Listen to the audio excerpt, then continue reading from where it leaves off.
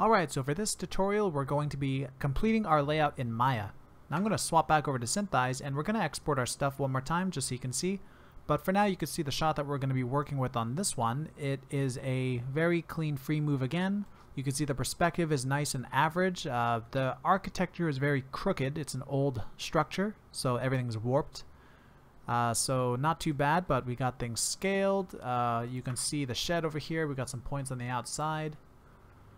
Okay, so let's start exporting stuff. The first thing you want to do is make sure that you have your distortion applied. You can come over to Lens Workflow and turn on Redistorted 2, hit OK, and nice. I didn't know how to end that, but whatever.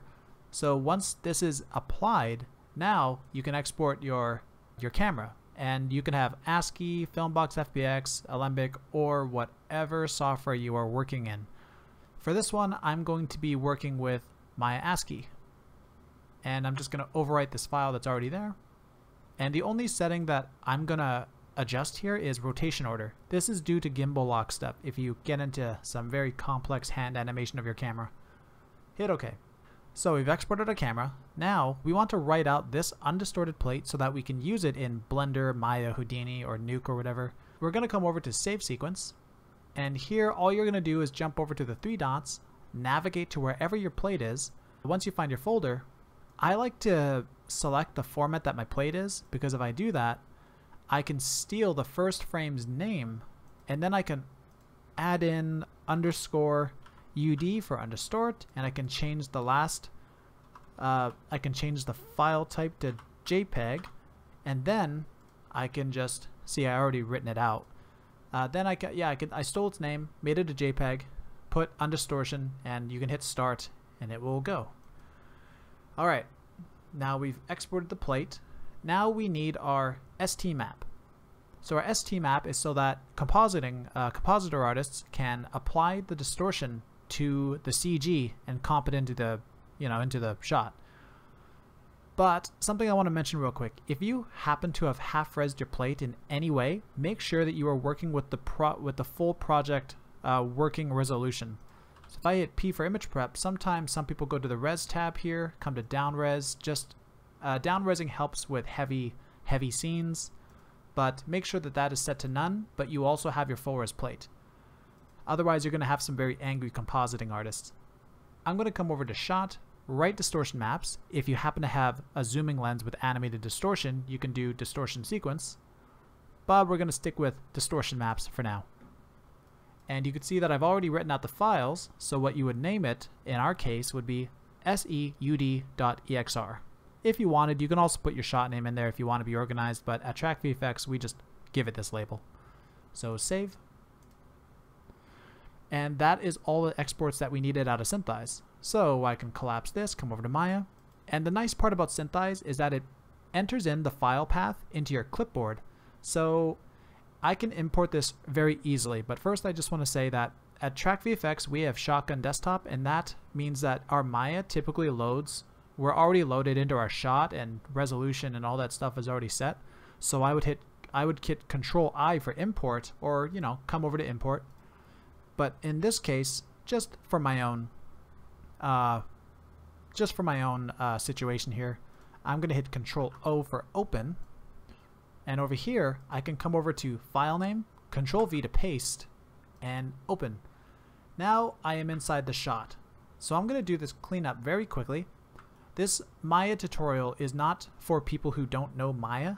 This is assuming you know Maya, and yeah, if you're lost, I'm sorry. But this was mainly me teaching Syntheyes, and here's the Maya side of our camera track. But I'm going to do just my style of how I clean up my scene initially, and yeah, let's see how this goes. First things first, I like to split my view, and I turn on aliasing immediately, and then I swap my left side to perspective. I held space, clicked in the middle, perspective. And I'm going to select my plate, Control A, so I can get my attribute editor. I'm going to go to the file path here for my sequence, and I'm going to type in, I'm going to get rid of EXR, type in JPEG, and then come over and type in underscore UD just to match what I exported. Now enter, and you'll see your plate will change. Sometimes if you've scrubbed around enough and your plate doesn't update certain frames, save and reopen your file. Your image plane will be fine. And if you happen to have a long sequence, make sure your frame cache is higher than the amount of frames that you have. I only have 150, and I'm at 151 coincidentally, so that's perfect. And if you want your image plane to be further back in space, come over into depth and add in a 0 or 2. Okay, so I don't want to see this plate in our perspective view, so I'm going to go looking through camera, and I want my outliner right now. I'm going to go to Window, Outliner, and I'm going to expand this folder that Syntheyes gave us, which has our camera, our trackers, and a couple null objects that are kind of placeholders for the objects we made in Syntheyes. I'm going to middle mouse drag my camera into the viewport I want it to view in, and now I want to bake this camera out into the world space because I did my layout, I did my orientation in Syntheyes, and I scaled it, and I'm happy with where the camera was sitting. I could just hit Shift P and that's it. But if you happen to move this group, scale, or rotate or anything, then you can't just Shift P this out because it has keyframes and it'll snap back to wherever it was. In this case, you have to bake it. So at track, we have a toolbar, which I have to the side here.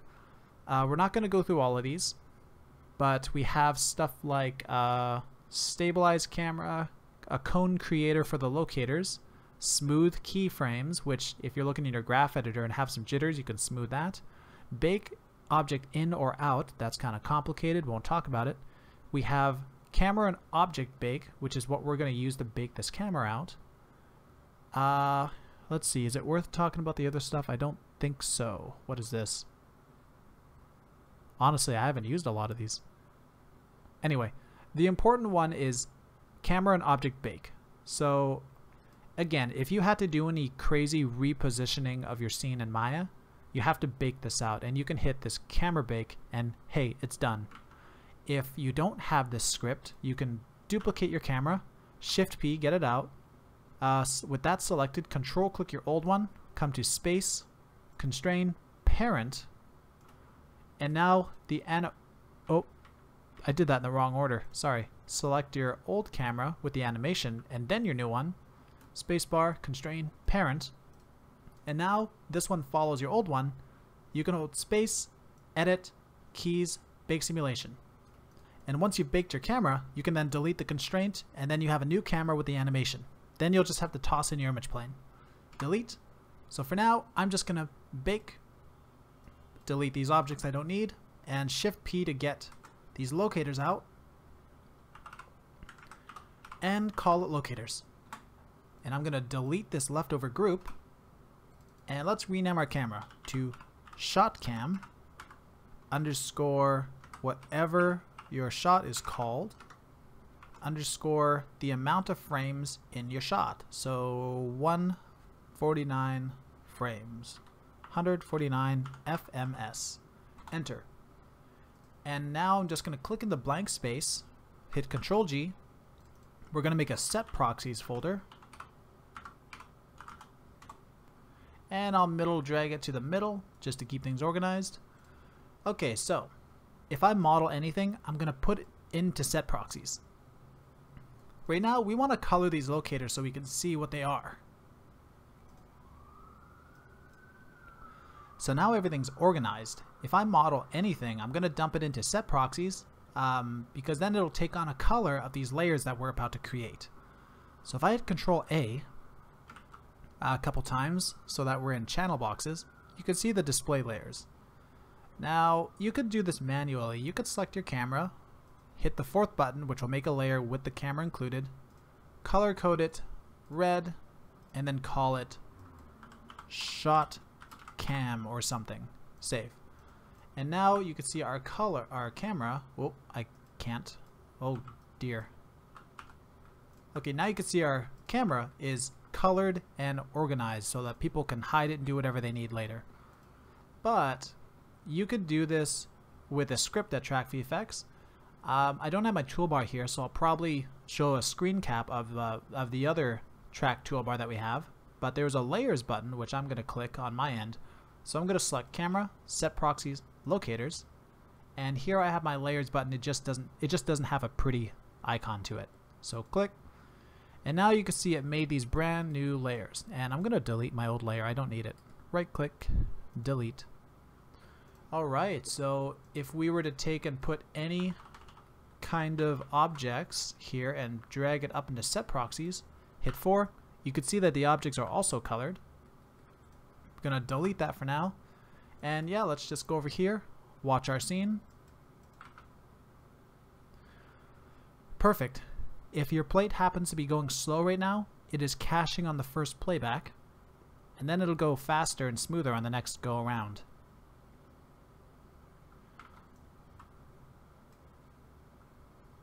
So with all that done, that is my basic scene setup from Syntheyes to Maya. And in the next video, we are going to actually model this out and get ready for publish.